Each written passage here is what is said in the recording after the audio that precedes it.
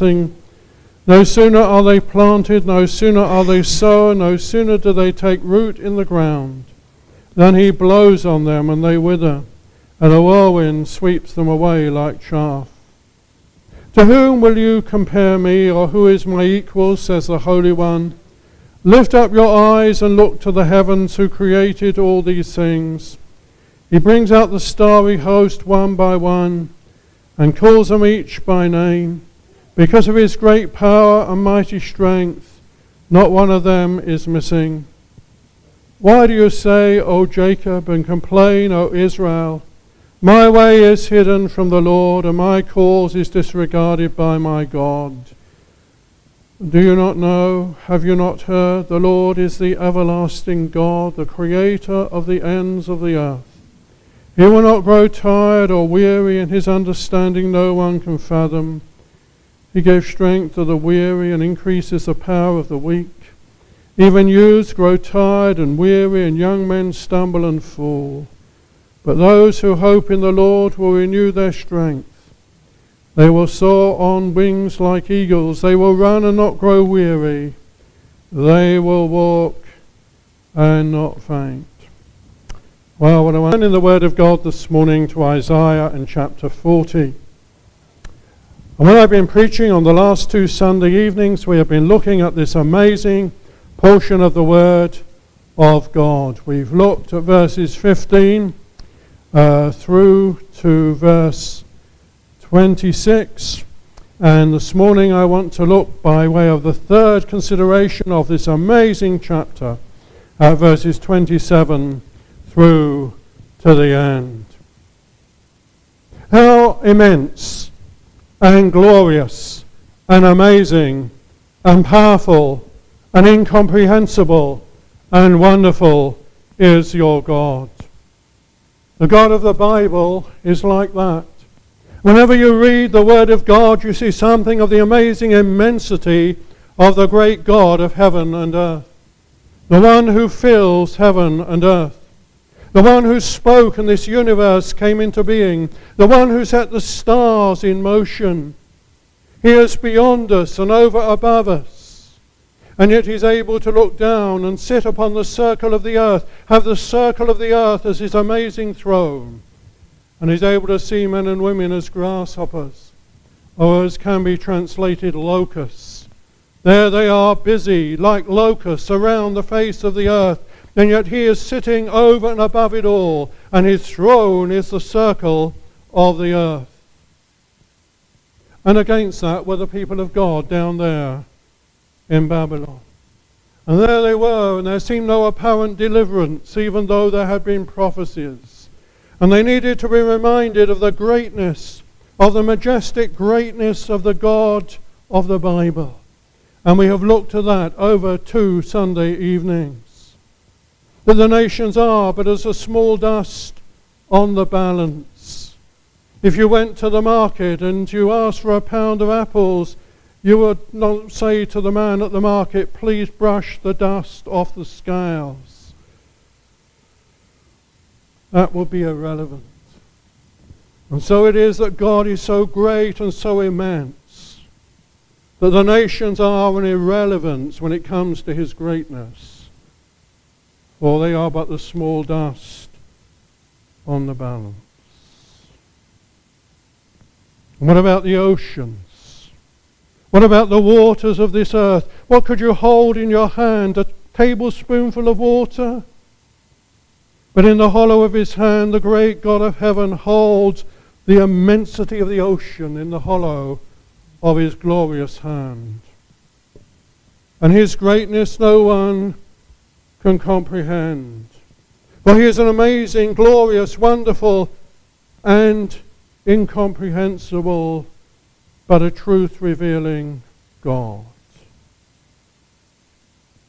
And how sad it was in verse 27 that the people in Babylon should have a complaint. Why do you say, O Jacob, and complain, O Israel, my way is hidden from the Lord, and my cause is disregarded by my God?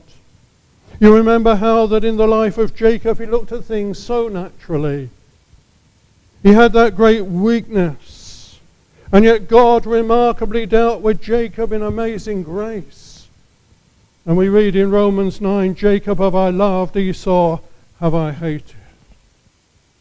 For this man who was so weak and so frail and so fallible, the people of God were so much like Jacob, but there was a time when he wrestled with God and when he prevailed. And his name was given the name Israel. And oh, that the people of God would be not Jacob, but become Israel.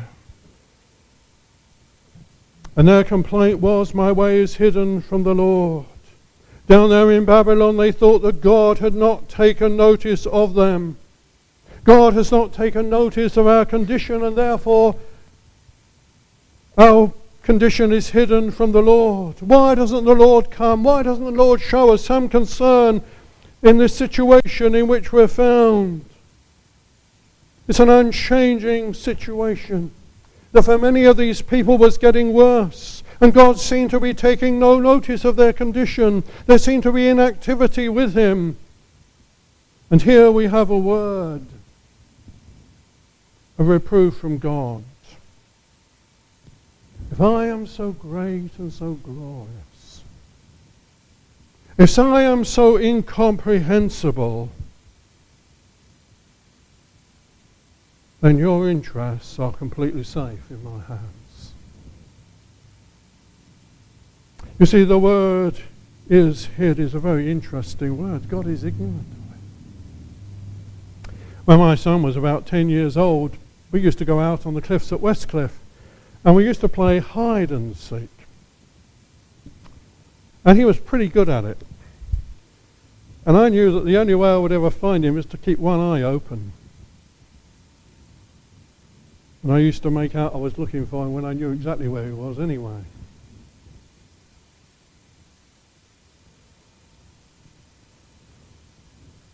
God's eyes were wholly open to the people.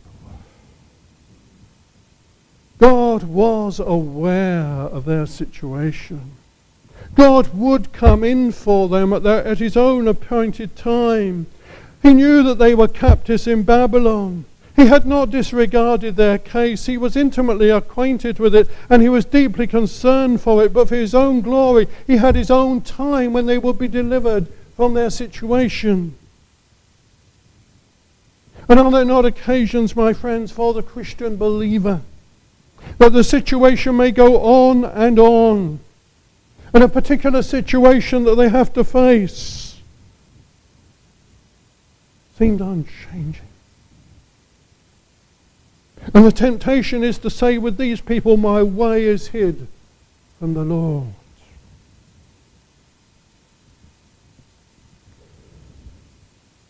And not only hid from the Lord, but my cause is disregarded by my God. Now the word hidden there is an interesting word because it is in a perfect tense, which means a settled fact. It's a settled fact that my way is hidden from the Lord. He's disregarded my state and my condition. And the word disregard is in the imperfect tense, denoting a continual experience. That my continual experience is that my way is hidden from the Lord. If he saw it, he'd do something. And in chapter 49 and verse 14 of Isaiah, God addresses this problem again. But Zion said, the Lord has forsaken me, the Lord has forgotten me.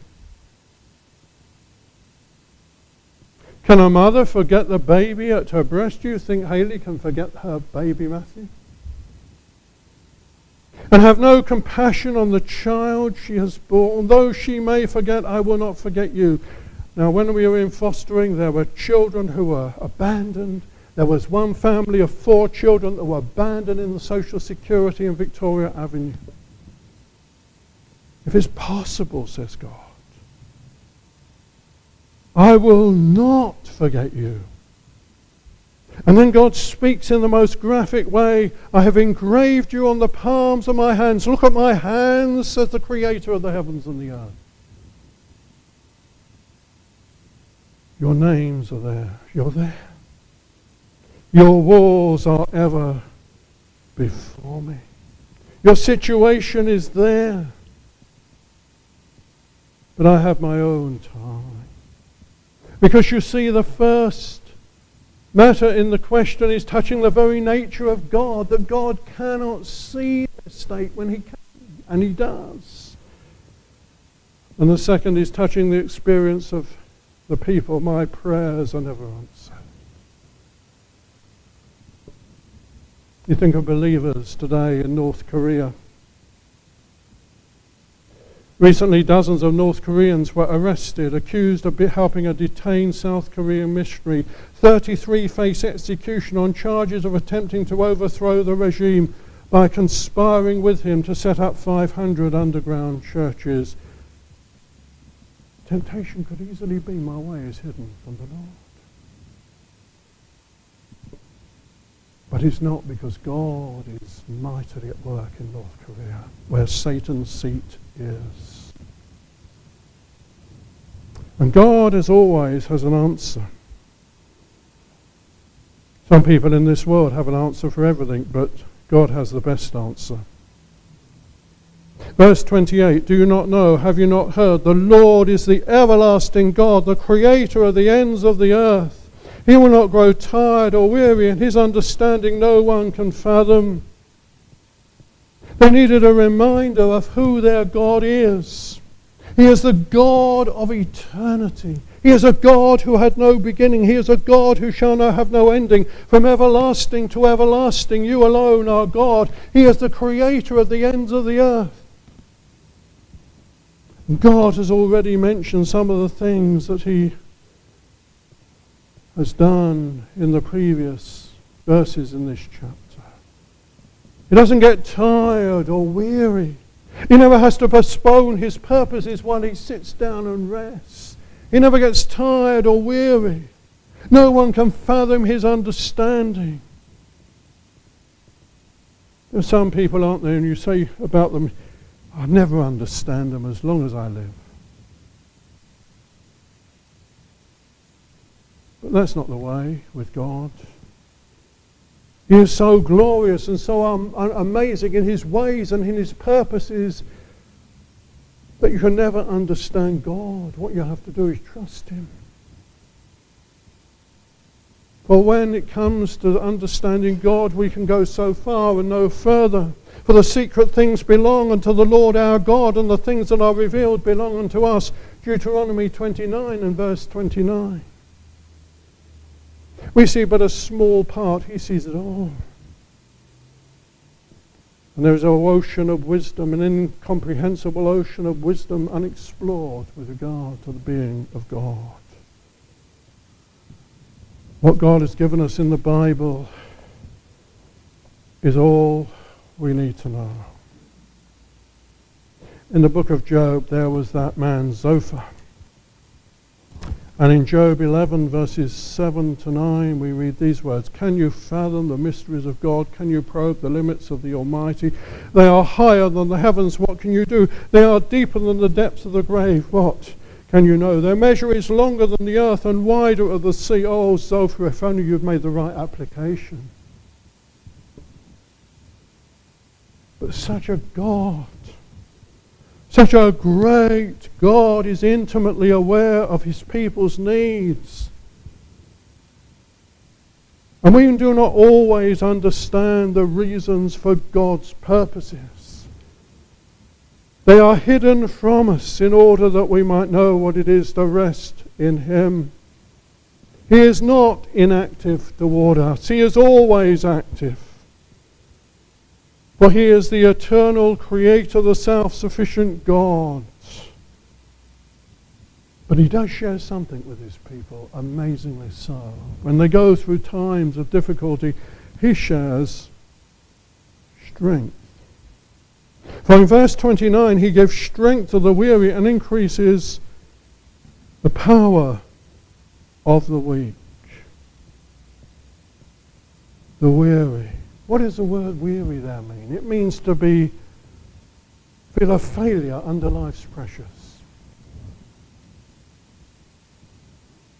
Now, over the last 3 weeks, 2 different men in 2 different churches, and nobody connected with this fellowship shared something with me.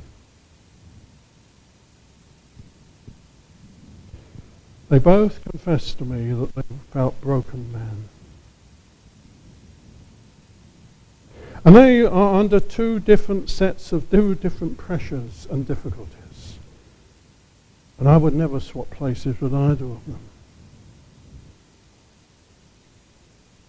Have you ever felt like that?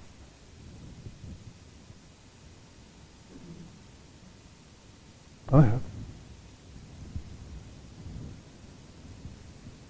We can come here behind a smiling face is a broken man.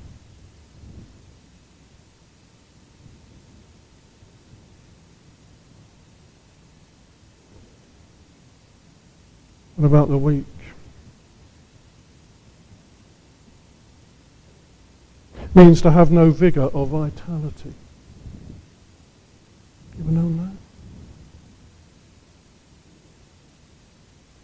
that? I've known that. And what it is to be an ME sufferer, I know that.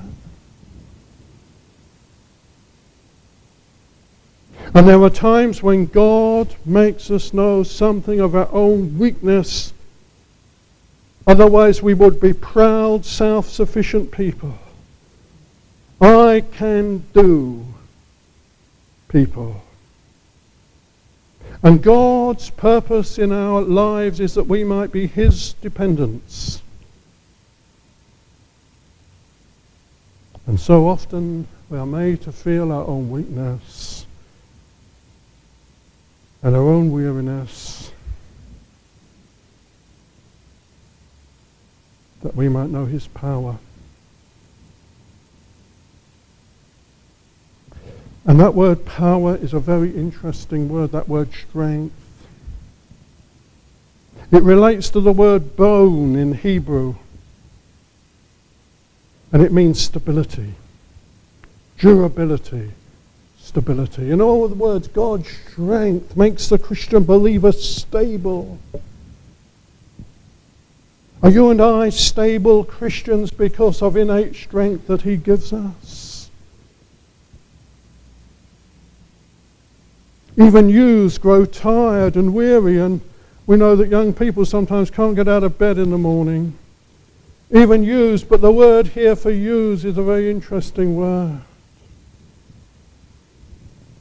Speaks of those who are young, those who are in their prime, those who are specially chosen for war, and those who are specially chosen for sport, those who are the most vigorous, those who are the most manly, can be paralyzed by fatigue.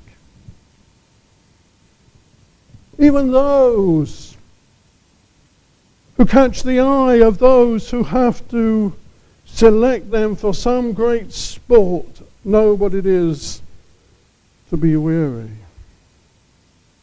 and tired. And young men stumble and fall.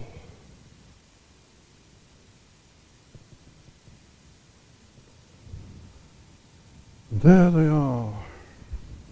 But those that hope in the Lord, those that hope in the Lord. What is it to hope here? It means those that recognize that they have a certainty in God. Those who are waiting on God, those who are resting on God, those who have expectation for God, those who have patience while they wait, because these people needed it, and those who trust in an unchanging God will renew their strength. Will renew their strength. Here they were with a long and painful captivity in Babylon. And this glorious statement is for all those who know themselves to be weak and feeble and helpless at times. And is it not true often when you and I look at situations we feel helpless?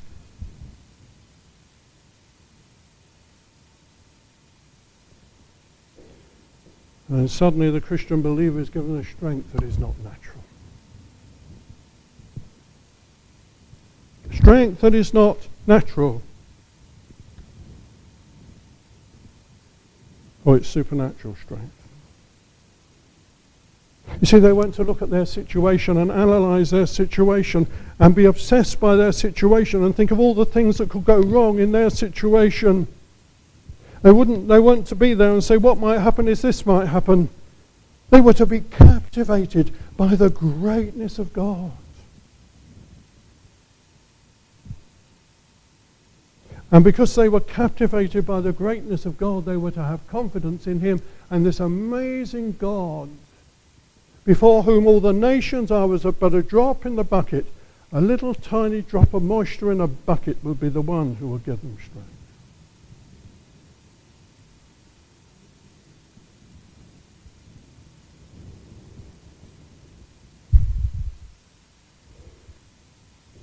That's amazing. And the word strength there means to cause to flourish again.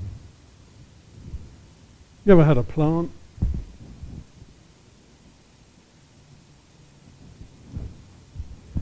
And it looks so beautiful, and suddenly it withers and you think there's no life left in it.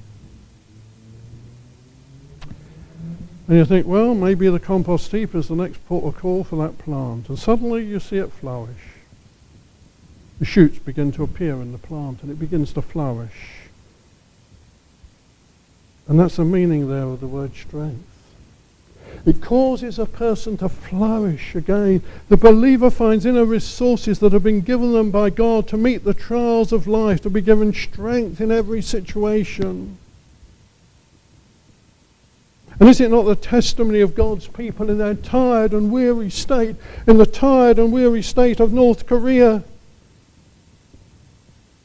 to suddenly find an inner strength? You know, I know what it was to go and see the persecuted church in Romania. I tell you one thing, they weren't always talking about their problems, they were talking about the Lord and about the things of God. But oh, my friends, He gives you wings. What are your wings like this morning? Verse 31, but those who hope in the Lord will renew their strength. They will soar up. They will soar on wings like eagles.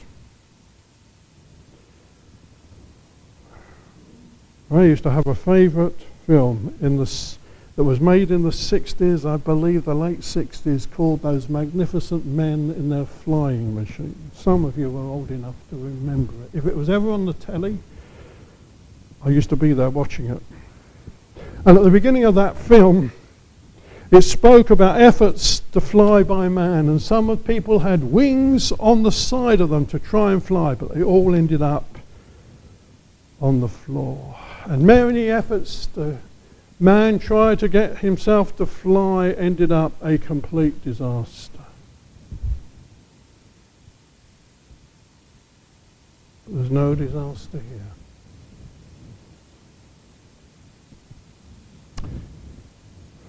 They will soar on wings like eagles. What's the wings of an eagle like? They're vast, aren't they? The wingspan of an eagle is vast and powerful. And the wingspan of an eagle is there for strong and rapid flight.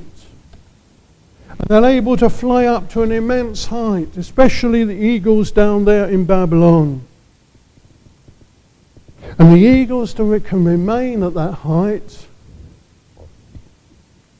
with their wings outstretched because of their amazing strength that they have been given. And they can swoop down on their prey like a thunderbolt.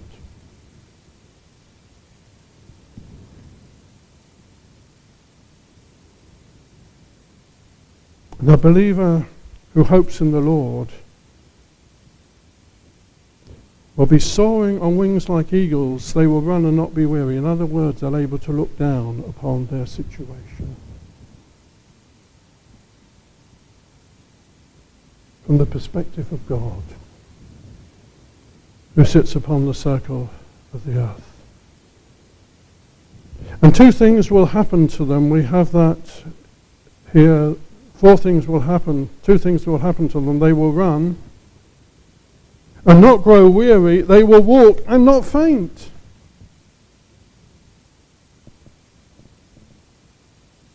They will run. What a change. They will be vigorous. They will be elevated. They won't be weary. Those who trust in God, those who hope in God, their faith is strengthened. Their desires for God are increased. Have you come here this morning?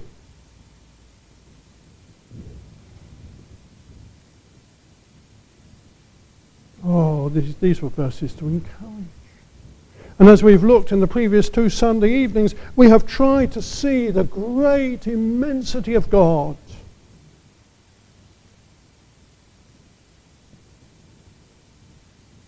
God's people needed down there in Babylon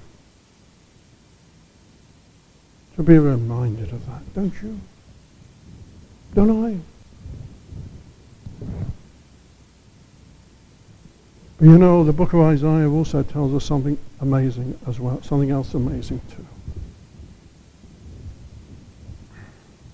But at the end of chapter 42 and into chapter 43, it tells us of God's amazing Son. He was wounded for our transgressions. He was bruised for our iniquities. His visage was marred more than any man's. God's amazing Son. The Lord laid on him the iniquity of us all. Isaiah 53 is all there, and it all tells us of this one who was to come, this one who was to leave the Holy of Holies and enter into this scene of time in order to bear away sin, in order to be crushed by Yahweh, in order that we might go free.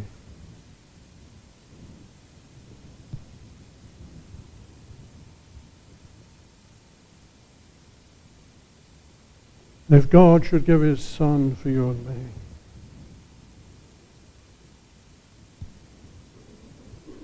if God should order in his sovereign purposes the gift of his Son, the sinless Son of the Most High God, and take every detail into his heart and mind regarding your salvation, then your circumstances are safe with him. Even though you don't understand what God is doing, you must see them in his hand.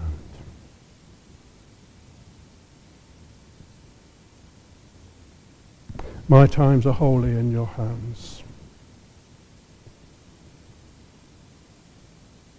And maybe, in some cases, instead of, please pray for me, it will be changed to let me tell you what God has done.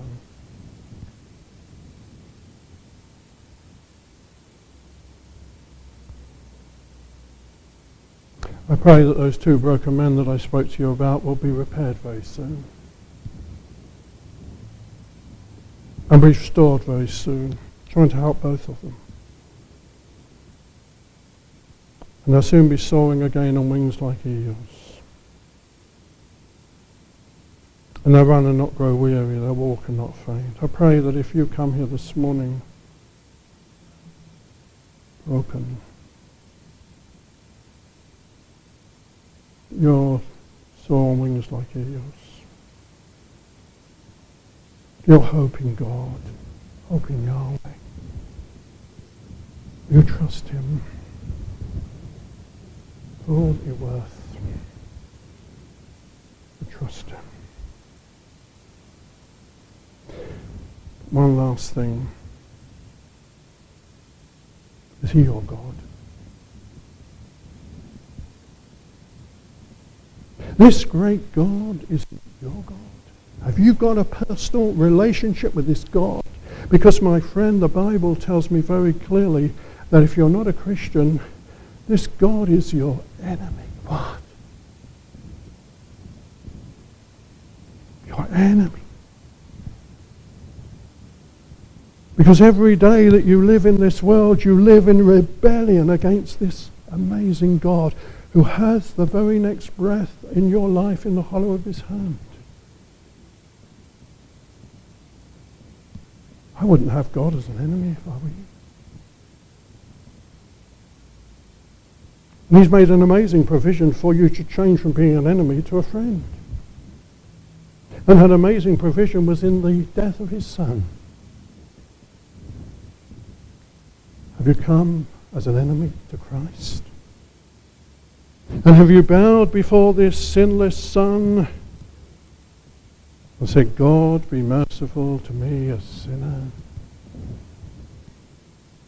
And if you know what it is to be washed in the blood of the Lamb and all your rebellion to go, and to know that you have been loved with everlasting love.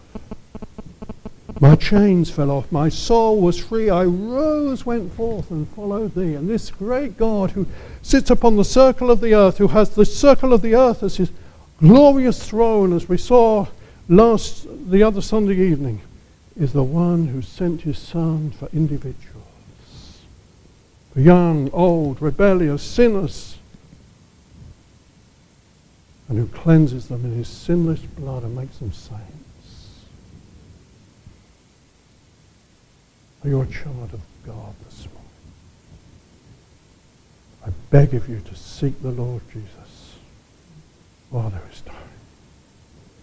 Let us pray.